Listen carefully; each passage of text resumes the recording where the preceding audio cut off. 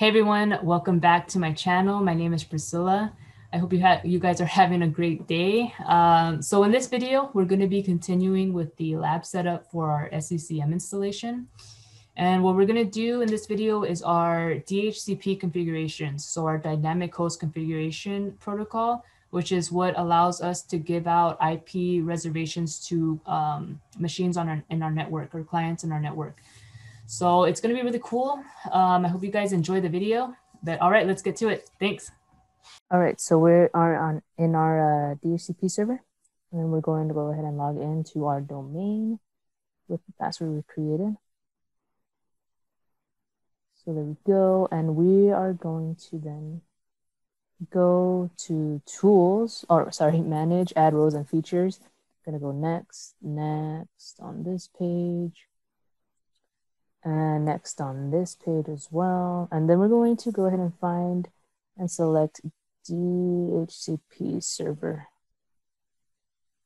I'm gonna add the features, next, and next, restart if needed. Yeah, click install. Gonna speed up through this one so you guys don't have to wait. Complete DHCP configuration. We're gonna click next on this page. So we're gonna commit to this. Okay, so that's good to go. We're going to go ahead and close that. We're going to then go to tools, and we're going to go to DHCP. And now we're in the DHCP. So we're going to move that over. We're going to drop this down, go to IP version 4.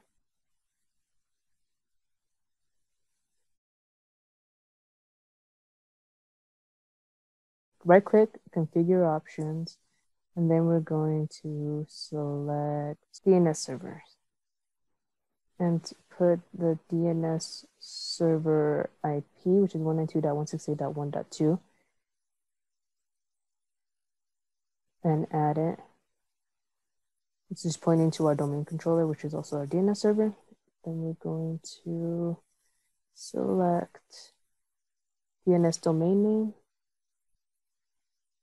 pleon.com, that's our domain. I'm gonna click OK. Cool, so that's set up.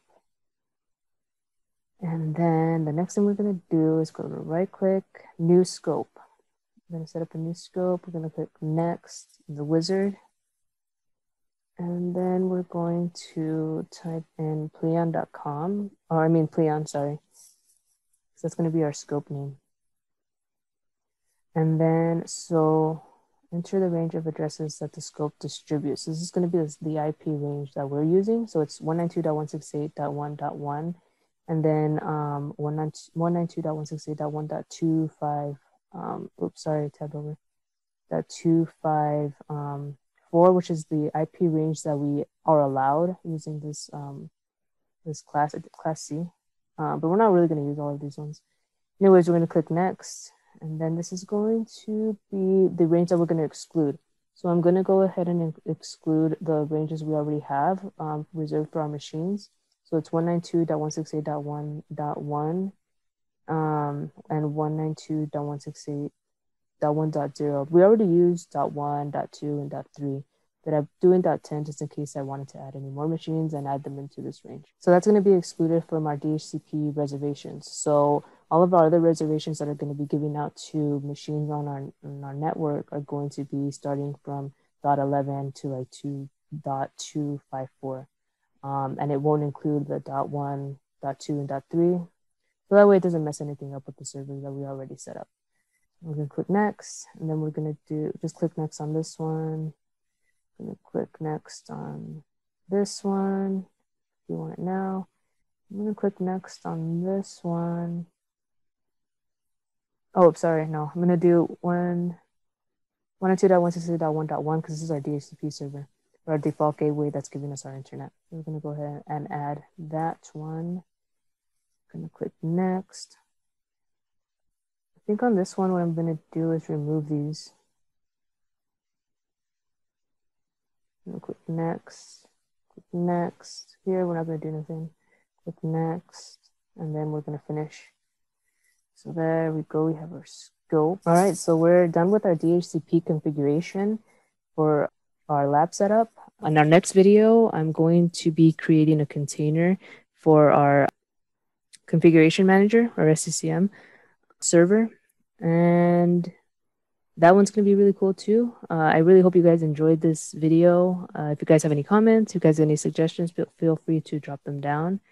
If you want to go ahead and like the video or subscribe to my channel, I'm going to be posting more videos for this series, setting up the lab and also installing SCCM.